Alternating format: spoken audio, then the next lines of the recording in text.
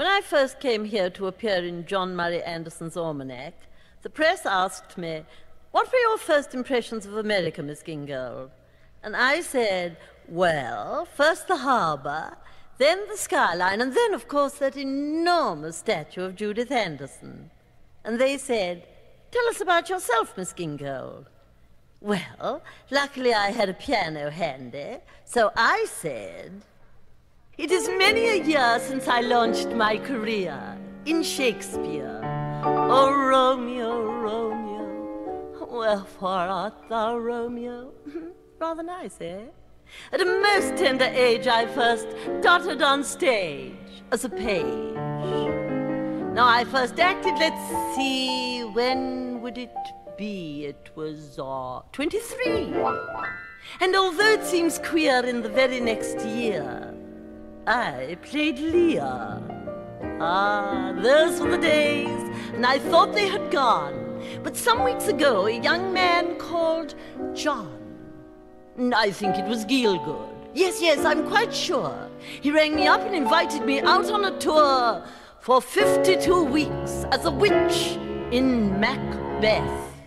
Well, a prospect I thought little better than death. So I said, "Mr. Gielgud, my dear, there's one point on which I'm not clear. We fixed up the sordid finance, so to speak, and I'm working for practically nothing a week, but in which part am I to appear? Which witch? Is it first witch or second, or which? As one who's played Lady Macbeth in her day, I must be the witch who has most lines to say. Now the tall, scraggy, thin one will not interest me. I must be the hag with the gag in Act 3. If it's the first witch, then I should love it. But if it's the second, you know where you can shove it. I will not be the one who just croaks in the shade. I must have the lights on my face, I'm afraid so, to avoid any last-minute hitch. Would you kindly inform me? Which witch? Which witch? Is it Ethel or Fanny or which? Now, don't think I insist on a part that is huge, but I've never in 42 years been a stooge.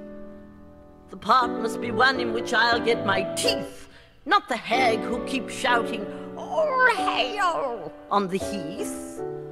When we are grouped round the cauldron and watching it bubble, well, I must be well lit or else there'll be trouble. We can fix up these things when we start to rehearse, but I must be the witch who has got the best curse. So before I pack one single bag, I just want to know, dear, which hag? When I'd done, Mr. Gielgud said, "Blast, I will not have that witch in the cost." And I found that I'd quite queered my pitch, so I never discovered a witch.